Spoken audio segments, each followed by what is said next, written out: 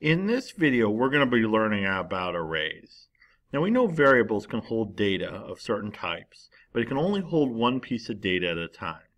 Arrays can hold multiple individual pieces of data at one time in different indexes. And the indexes are like slots. So let me show you how to create it. We start off by creating a variable. And an array can be any of the four data types we use in Alice. I'm going to make a whole number array. Now, to actually make it an array, we got to click isArray. Then we have to give it a name, just like we would any other variable. So I'm going to call it scores. And then I'm going to go to initializer, and this is going to be a little different. I'm going to go to custom array. So we can add values into each of the indexes. So I'm going to add the number 2 to the index 0, 3 to index 1, 1 to index 2, 0 to index 3. Now it's important to remember that arrays have an first index of 0. So an array of size 4 like this one, it's size 4 because it's got 1, 2, 3, 4, 1, 2, 3, 4 indexes, starts out at 0 and goes to 3. So okay, I've got all the data I want in there. I hit OK, and then I hit OK. Now, I can access this data or I can change the data. So for example, if I wanted to change the number in index 1, which is currently 3, I would go to Assign, I would select the array, and then I would select what index I want. And again, I want index 1, so I would go to 1. And then I would put what I want to put in index 1. So I'm going to say 99. So I hit OK, and now this is going to change what's in index 1 to the number 99. Let's add a character and see if that works.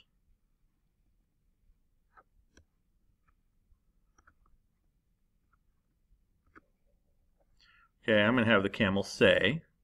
We'll start with an empty string. Then we'll use the plus sign to concatenate that with the array. Now, since it's an array of whole numbers, it's going to be under whole numbers. I'm going to go to my array called scores. And I want it to output what is in index 1. And then since it changed index 1 to 99, it should output 99. And there we go.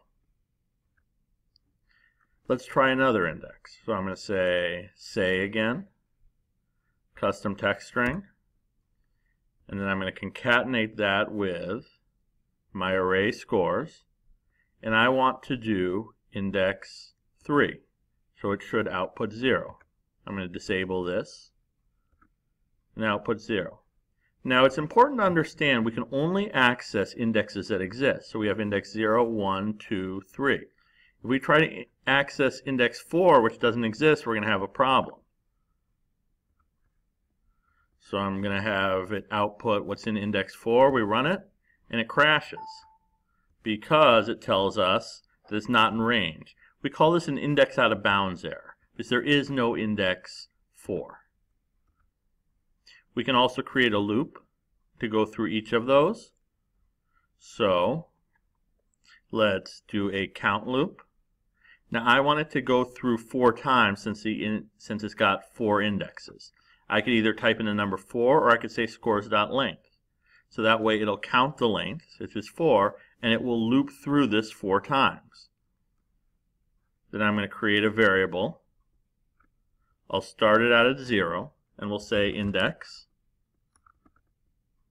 We'll start it out at 0. And then I'm going to have the camel say, instead of saying a specific index, it's going to say whatever the contents of the index variable is. So the first time it'll go through and index is 0.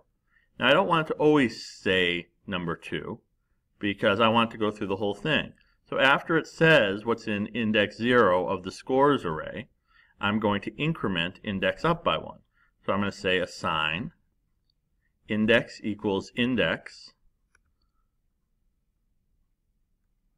plus 1. That way the first time it goes through, it'll tell me index 0.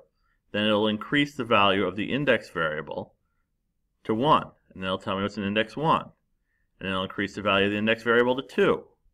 Then it'll tell me what's in index 2. Then it'll increase the value of the index variable to 3. Then it'll tell me what's in index 3. Then it'll increase the value of the index variable to 4, which would cause a crash, but it's not going to loop through again because it's already been through 4 times. Let's run it. There we go. The camel's telling us what's in each index. So arrays can be very useful because we can store a lot of different data of the same type in one variable.